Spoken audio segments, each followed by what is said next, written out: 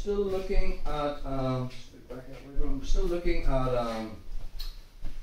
reverse collar and sleeve. Why I would want to switch to that? Let's just say I'm playing collar and sleeve here. We just turn this way. I want the triangle, so I'm on my left hip. I would be getting inside control of my right foot. I move from my left hip to my right hip. Notice the way Ryan's right elbow comes slightly away from his body. From there, I pull on the collar, I pull on the sleeve.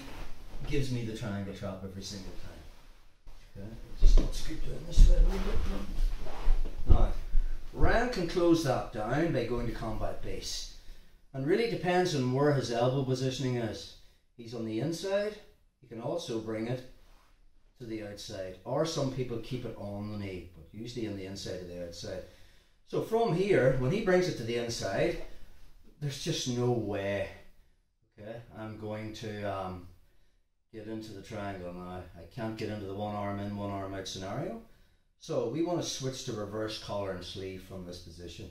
So I let go of the collar, I find a 2-on-1, and now from there I can start to drop my knee down and bring my hand inside, and now I have an open elbow from here.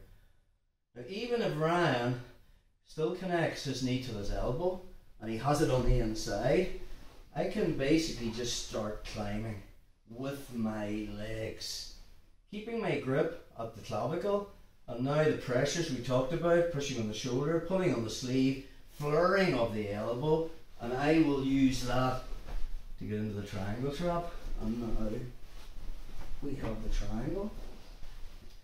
If I'm struggling here, and say Ryan's got his elbow on the inside, one thing we can do about it is we make the grip. Okay, my hand comes to the inside.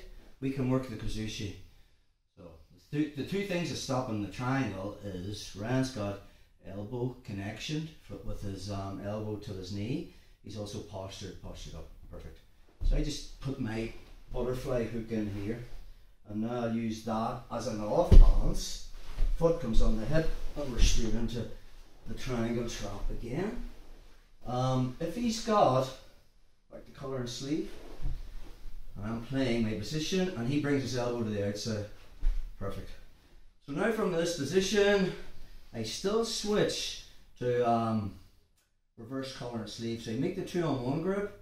If my knee's in the way to make that grip, I'll just drop it down. But notice the way, because Ryan's elbow's on the outside, the butterfly hook is in there, but I'm in shin to shin. So now we make reverse collar and sleeve again. Foot's coming up again, and the pressures that we talked about last time, pulling on the sleeve, pushing on the collar, pushing on the shoulder, and the flaring of this, but I also have shin to shin guard. So see the way Ryan's left hand is basically stopping me from getting my leg over his right shoulder, or his left shoulder, my right leg over his left shoulder. Just shin to shin, watch. If he doesn't post, I'm coming up on top. Foot comes on the hip, open elbow, and we're into the triangle trap again, and we're in. So this ability that we want just for climbing.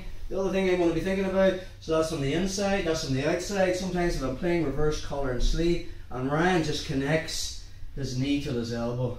So one thing I can be thinking about is when I switch to reverse collar and sleeve, I'm thinking about using the inside of my left knee just to climb. I can climb all the way up. If I use those pressures of pushing on the shoulder, flaring of the knee, don't let me climb, bro, I can use that to basically climb up into the triangle trap. And again, from that position, we know how to finish.